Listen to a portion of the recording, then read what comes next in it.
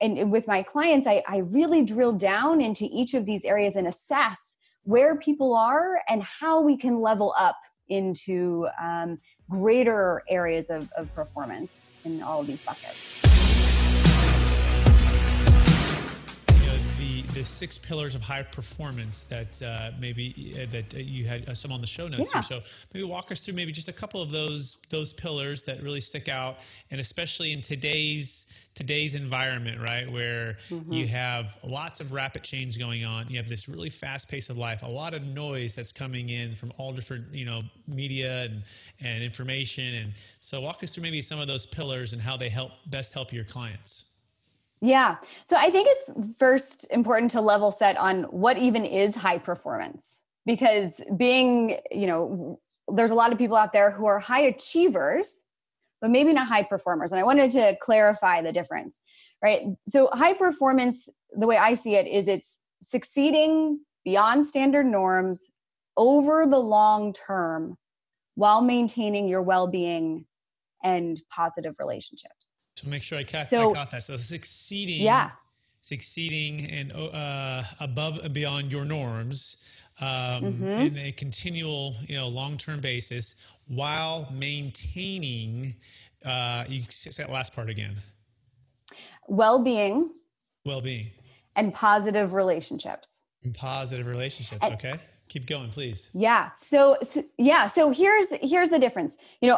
I've been in New York for 11 years, and I'm surrounded by high achievers, right? High achievers who are killing it in their jobs, making good money, but they're unfulfilled. They maybe aren't taking good care of themselves, and their relationships aren't great. So that's maybe the difference, is that we have high achievers, but they're not always high performing in that they're able to sustain the well-being, positive relationships, and sometimes there's one-hit wonders in your career. So making that difference between high achievers, being a high achiever, but are you actually a high performer? That high performer really, it's also a feeling as well, where there's joy, there's confidence, there's full engagement in your life. You're not avoiding difficulties, you're not avoiding things or challenges. So I think that's a good distinction.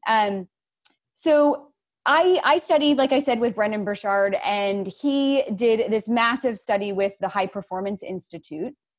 And they really came up with these 6 pillars of high performance. So I wanted to talk a little bit about that. So there's these 6 pillars are really this framework that you can think about leveling up your life in. So the first one is psychology, which we all know about mindset and your thoughts and beliefs. But it's really this idea that you can cultivate and take action in those areas. So first area is psychology and having awareness around that.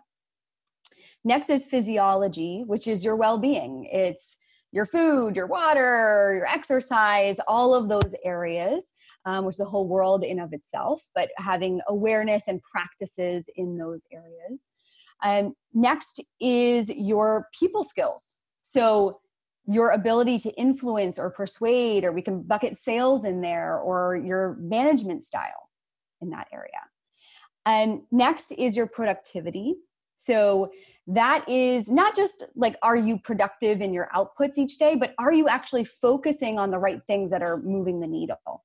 Do you know when to start, when to quit in certain things? So having some more nuanced understanding in those areas. Fifth is presence. And that goes back to, it's sort of this underlying area, which is, are you really cultivating the emotions you want in your life? Are you really present with your loved ones?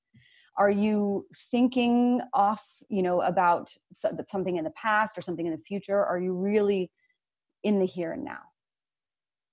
And then the last one is purpose. And this is these feelings of aliveness and connectedness to yourself and to what you're doing in your life. And so are you really doing the things that make you feel fully alive so that you can give back as well? So those are their 6 pillars that we and with my clients, I really drill down into each of these areas and assess where people are and how we can level up into greater areas of performance in all of these buckets. I love that. And I want you to pick one right now. I know this is going to be hard because I know everyone's a little different, but in particular for the high achieving real estate entrepreneur, operator, developer, someone who's been in the game a long time, and has a lot of experience, ultra high net worth. What is the one that you would say, oh, too often this one is always probably the most challenging one that they're facing? Yeah.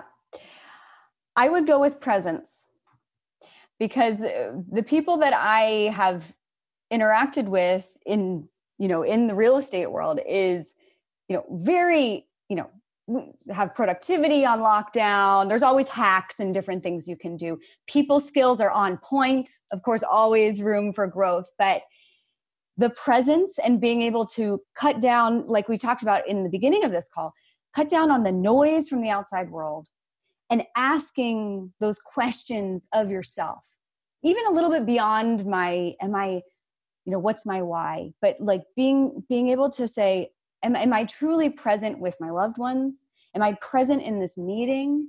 Do I really have full engagement in my life? And that seems like a little bit of it's a little bit more of a woo-woo, angle in, but I think it's so important, because without that, life feels flat. It feels like you're going through the motions. And when you are present and know how to click in, drop in, and be with others, you show up differently. And the outcomes of your whatever engagement you're in, whatever is happening in your life, the outcomes might be different because you're actually there. You're with someone and you're bringing your full self to that. So I think presence is a big one, especially in the always on and distracted world that we're stepping into more and more. It's actually a skill that we can continue to cultivate. And I think it has outcomes in all of the areas that we're talking about.